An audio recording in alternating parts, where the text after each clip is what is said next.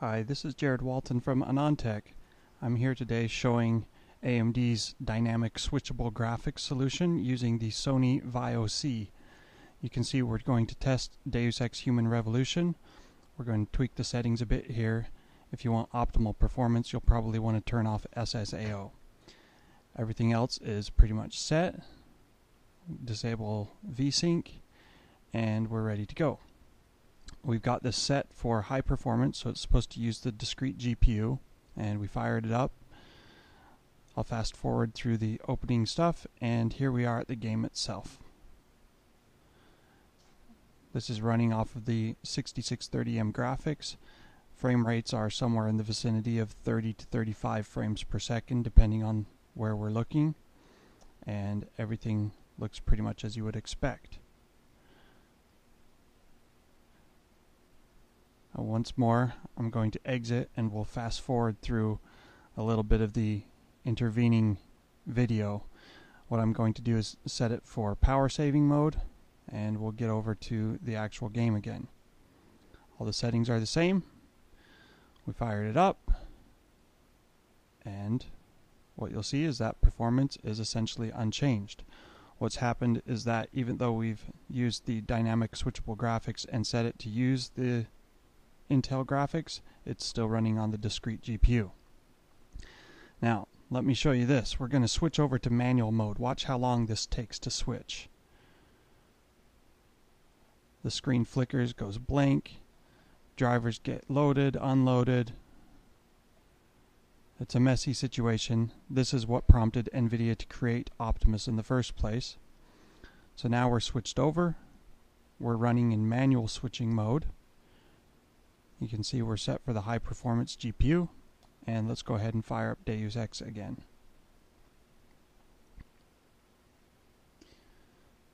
Same settings, start the game up, and here's regular speed, and performance is roughly about where we saw it before. It's actually a bit higher, maybe only 5 to 10% higher. Now with manual switching, if you wanted to change between the discrete GPU and the integrated graphics, you have to go through this dialog again, and you get the flickering again. Ideally, you would only do that when you're plugging in or unplugging the unit. Once more, this time with the IGP actually active. DirectX 11 is now grayed out, if you saw that. And performance is quite a bit choppier. It's about half the frame rates, maybe even less, from what we were getting on the discrete GPU. So for Deus Ex Human Revolution, Dynamic Switchable Graphics at least enables the GPU, but it doesn't allow switching, and otherwise it works okay. Next up is Dirt 3 testing, but let me pause for a minute to show you how long this Sony laptop sometimes takes to launch Catalyst Control Center. This is a pretty regular experience the first time you launch it or after playing games. Right now the hard drive light is pretty much solid. I've got a desktop with a solid state drive where it launches in 2 to 4 seconds, but on this Sony it's often painfully slow. In this case it takes over 30 seconds to launch. That's not acceptable, really. I don't know if the newer drivers are better, but let's hope so. Let's start with manual switching on Dirt 3 this time. What you'll see is that full screen mode simply doesn't work. I'm fast forwarding some of this. It doesn't load nearly this fast. But you saw there the corruption. Windowed mode works. Here we are at the main menu. If we change the resolution, we'll set it for medium detail. The window still looks okay. But if we hit Alt-Enter and go to full screen mode, we got this corruption. So full screen mode doesn't work with manual switching on Dirt 3. Okay, we're going to try dynamic switching now, starting with the dedicated graphics. We're still at the medium presets, now running at native resolution in full screen. Everything's working properly there. We'll fast forward through the benchmark here. You can see the frame rate up in the corner. We're getting around 40 frames per second on average, which is perfectly playable. So there's the result, 43.5 frames per second. There is, however, a glitch with Dynamic Switchable Graphics. There's an extra black border on the right portion of the screen. You can see that in windowed mode a lot more clearly. That's there across all resolutions when in dynamic mode. Switching over to power saving GPU and running Dirt 3, we run into the same issue that we saw with Deus Ex.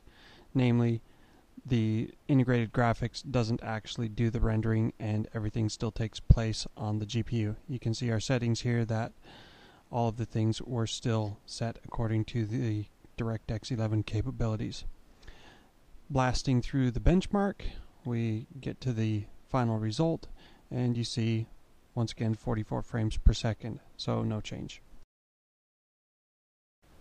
We have a change of pace here with Duke Nukem Forever. We didn't actually have any rendering errors or other anomalies with AMD's Dynamic Switchable Graphics or manual graphics, so everything works properly. The discrete graphics is running right now. We're getting over 30 frames per second at moderate detail levels for the game, and as we switch over to the IGP here, we drop down to about half the frame rate. You can see this mirror is really a demanding scene, one of the lowest frame rates we've encountered in the game. And so that's good news. Duke Nukem Forever and his potty mouth run without problems.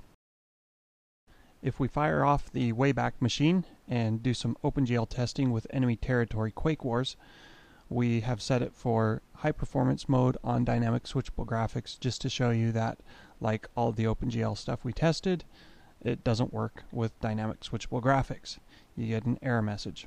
You also get this in the power saving mode, as well as if we try to run off of the IGP in manual switching mode. So it's partly drivers and partly OpenGL.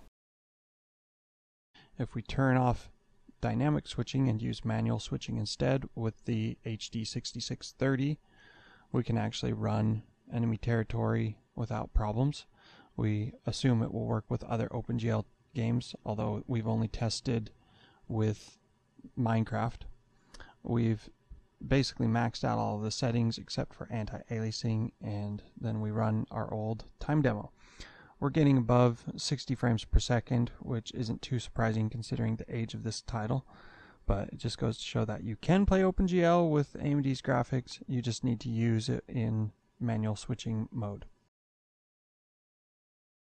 So, taking a quick break from the gaming to focus on another UI element, let's manually add a game to high performance graphics.